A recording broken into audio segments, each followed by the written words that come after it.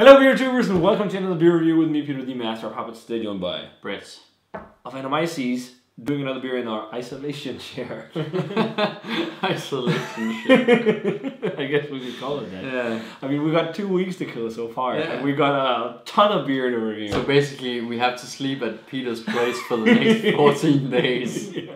Tobias and I, because we can't get out of here. Yeah, the virus is everywhere. The only sustenance we have is beer. Yeah, we don't have any food at all. Because we already ate the last bit today. Yeah.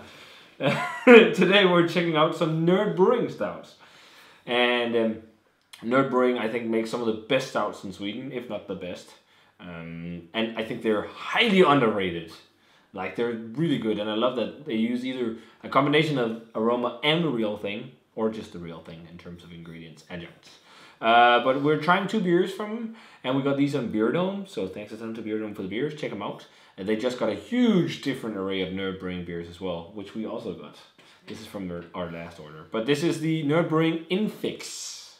And we got the caramel and vanilla macchiato variants. So it's macchiato inspired imperial stout, so coffee imperial stouts on 10.5%. And the vanilla, which is this one, is made with vanilla, lactose, coffee, vanilla aroma, oats, yeast, sugar. Yeah. And the same with this one, but it's caramel. Yeah. And no vanilla at all in this, right? Yeah. No. So, which one do you want to start with, Brett? I think just left to right. Left to right? No, sorry, right to left. Okay, so we start with the vanilla variant. Yeah. So, pour is a very nice black color. It's interesting though, the head looks like, when you swirl it, it gets like that nice dark tan. Yeah. But when it sits in the glass, it gets a bit more like pale white. Or off-white eggshell. But like swirled around now, it's more or less the same. Yeah, swirled around now, it looks just a bit thicker the head on this one. You can also see how the stout like completely coats the sides of the glass, which is great. Yeah. Yeah, looks nice. Let's check out the aroma. Ooh, big time vanilla. Oh, yeah. Loads of vanilla. Marshmallowy vanilla. Yeah, really marshmallowy, like... But that's the extract. Like burnt caramel. Yeah, but that's the vanilla aroma. Vanilla aroma smells so much like marshmallow, burnt marshmallows. It's crazy. If you've ever smelled just pure vanilla aroma. Yeah. Yeah, burnt caramel, vanilla... Brown sugar? Brown sugar, yeah. Kind of toffee vibes. The coffee is actually a bit hidden, I think. Yeah, a bit of molasses. Yeah. Dark roasted malt and molasses, like slightly umami, but just a little bit. Yeah. But yeah. Sticky. It smells really like sticky and... Okay, smelling it now, I get more of the real vanilla, like the actual vanilla pod or the vanilla bean. Yeah. Yeah, so that's there too. And that's why I think doing both can work really well with like both the flavor and the flavoring. Yeah. So it kind of like boosts everything. Yeah. Because it doesn't smell too fake.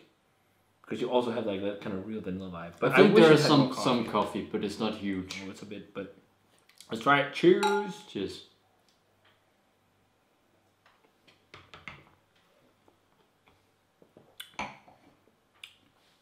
Ooh, more sweet than I expected.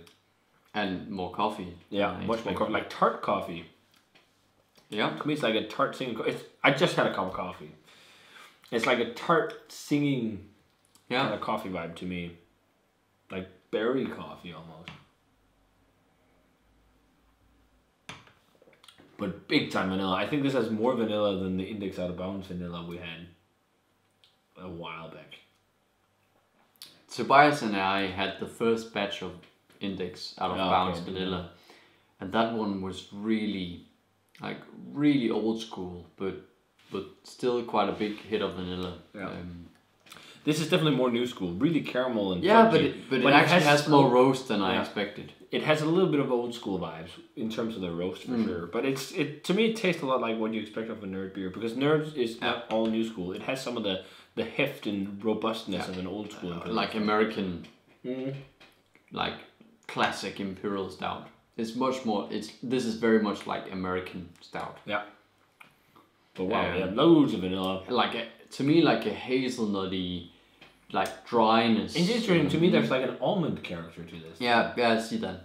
But that for me is more like the sweetness, whereas the dryness is quite dry in the finish. Yeah. It reminds me of like, you know, if you eat like raw hazelnut, it has this kind of dryness on your palate.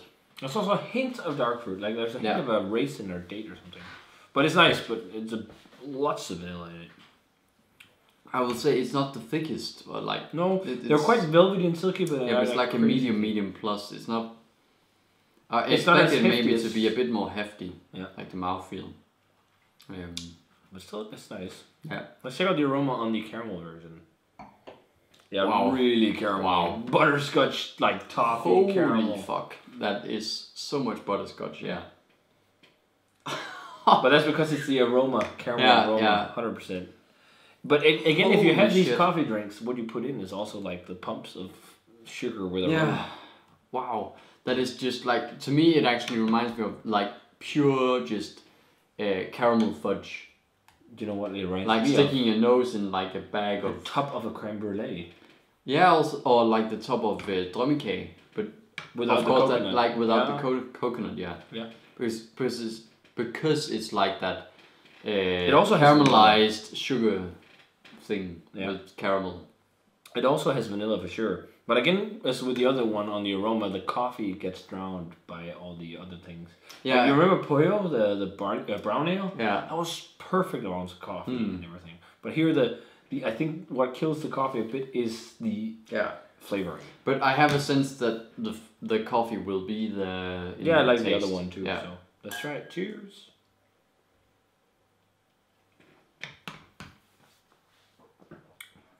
Oh yeah, really butterscotchy. Really caramel toffee, like Werther's so originals. Much. Like fucking, it's like almost like you conditioned the beer on Werther's originals. Yeah. And coffee. There's definitely coffee, especially as roasty as this one. No, this is more like. But I think it's because soft and sweet. But I think it's also because there's a lot of caramel mold in the beer in general, and then you play on that with caramel flavoring too. So you get like. Isn't it the same base beer? Because I think so. It must be because both of them are bottled at the same time. I mean, I think it's the same beer, but that's also like putting in adjuncts adjuncts and flavoring changes the beer so much. Like it does, because this is nowhere near as like dry and roasty as this one in the finish. Yeah, this is much more like caramel, toffee, fudge, Werther's originals, as I said. Yeah. It's like much more sticky and pastry. Yeah. And definitely like. Yeah, it's almost like I've never had like caramel coffees. I've always been like black coffee. Like that, but I've always been. It works better in beer for my kind of palate. Yeah, I've always liked black coffee the most. Just like pure black coffee, drip coffees, AeroPress, French press, things like that. Without any sweeteners. I prefer the flavor of the beans, but it does bring me reminiscent things of having the kind of fraps and. Iced coffee kind of drinks, which I actually kind of like. If coffee has to be cold, I prefer like these sweetened things instead of just pure cold brew or something like that. So this reminds me of like beer versions of your Starbucks fraps or whatever they call macchiatos. Probably, but I guess that's kind of called macchiatos at Starbucks too. Like Of course. Like macchiato is, I think, the general term of these kind of dessert. Coffees, yeah, you can call them that. Yeah, and for that they imitated it quite well. Yeah, it's not my favorite kind of. It's not my favorite from Nerd. Yeah, and it's just not my. I don't think macchiato. Just the drink in itself is my kind of favorite coffee drink. Yeah. I would much rather prefer like a espresso or just cortado or like a really good americano. But I think again, it's not my favorites from Nerd, because I think that's the most artificial ones he's done so far because of the flavorings. But again, it's boosted by the real thing. It's not like all artificial. It's not like so fake. And the base beer doesn't get lost either, which is really nice. But I would just like a bit more base heft and a bit more mouthfeel. I would like a little less adjunct. Yeah. In terms of the flavor, and a bit more base, and more base beer. Yeah. Just it's because the harmony is a bit out of play in these for me. But I think they're still. I'll give both a 90. I think they're quite nice. But I'm not gonna go higher because the more I drink them, I feel like they need a bit more of what I associate with the rest of like the Nerd beers we've had. Which like Fluffernutter was perfect. Yeah, in terms of the balance between that kind of stuff. But we have a boatload of Nerd to try. Yeah. I'm definitely sure we'll have something that we really like. Yeah. They're just a bit too artificial for me. Yeah, but still very good. I just need a bit more body. I to be honest, I don't care that much about the aroma thing. I just need a bit more base beer to kind of play with it. Yeah.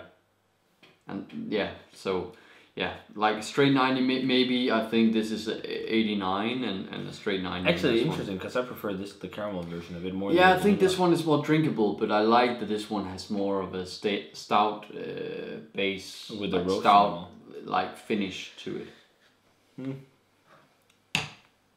Yeah, well, we've got the breaks, we've got the branch, we've got the new 5th anniversary continue. Oh yeah. Is that it?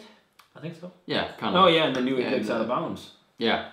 So we actually have a lot of Nerd Brewing to try. So. And he just came out with even more new stuff. So of course. But yeah, and it's always stouts. It's all brown stouts. ales. All stouts, like it's awesome. But still definitely try Nerd Brewing. Again, not my all-time favorites from him.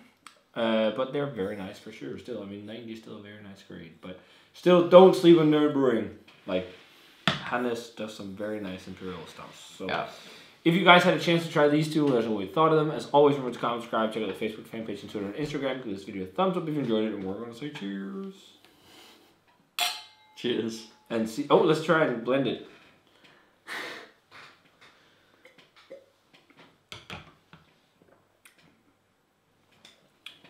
Not a big difference, really. It gets just this more one vanilla. mellows it out a bit, but it's just more vanilla. But they're nice. So if you haven't, let us know. As always, remember to comment, subscribe, check out the Facebook fan page, and Twitter and Instagram. Give this video a thumbs up if you enjoyed it. Cheers, and see you guys in another beer review.